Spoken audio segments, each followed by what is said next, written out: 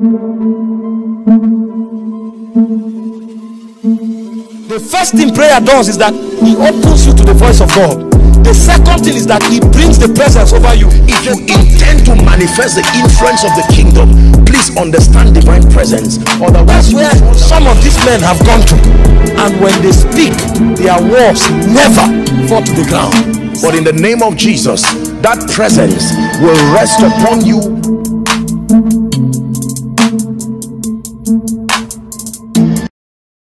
Classically speaking, in theology, the story of Job is believed to be the greatest expression of the operation of Satan and darkness over man. Because when you read the entire 42 chapters of Job, the most important, in my opinion, of the 42 chapters is chapters 1 and 2, and then chapters 42.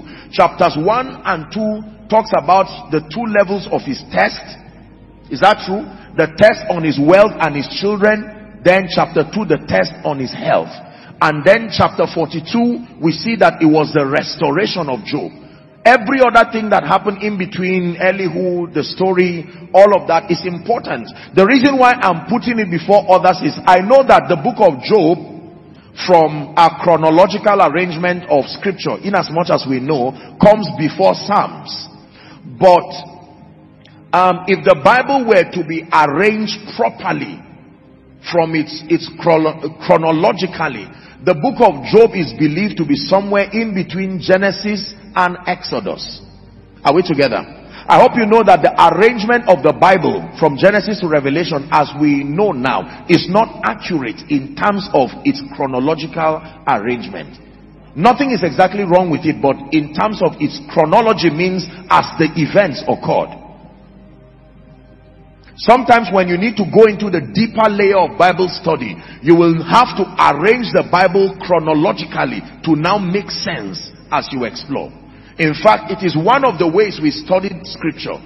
Maybe one day we'll discuss it here, how to study the Bible. There are many templates for studying the Bible. Number one, you can study the Bible according to the various books. And the Bible is classified according to various books. Number one, there is a Torah, or the Pentateuch, the 5 books of Moses. Are we together? And then there is what is called the poetic books. All of the books that have to do with poetic descriptions, Ecclesiastes, Proverbs, and all of that. And then we have what we call the prophets, the major and the minor prophets. Are we together? And then we have what we call the Gospels, the 4 books that represent the Gospel. We have the book of Acts, we have the epistles, then we have Revelation. We also have Judges and all of these, all the other books that chronicle the events of kings, beginning from King Saul. Because it was not God's desire that men would have an earthly king. He wanted to be king directly over them. But because of their desire wanting a king, God used Samuel to anoint Saul, and then you have lots of other kings that ruled Israel. Josiah and Joash being the youngest. Josiah ruled at age 9, Joash ruled at age 8. We have a lot of other people like that. So when you read the Bible, you can study the Bible based on these books. You can also study the Bible topically. Are we still learning? There is the topical study of the Bible. That means you can pick faith and study. You can pick the ministry of Jesus and study. You can pick the fruit of the Spirit. In fact, it's the topical study of the Bible has proven to be the most effective.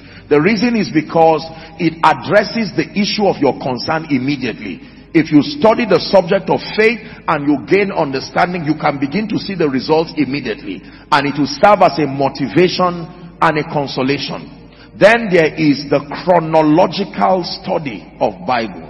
The word chronos just means the passage of time, the arrangement of the chapters and the verses and the books according to the time they occurred. Hallelujah. So back to our discussion. We're examining the biblical basis for the study of Satan, demons, and their operations. And we said, we hope this message has blessed you a lot. Please do well to bless others by sharing this message to them.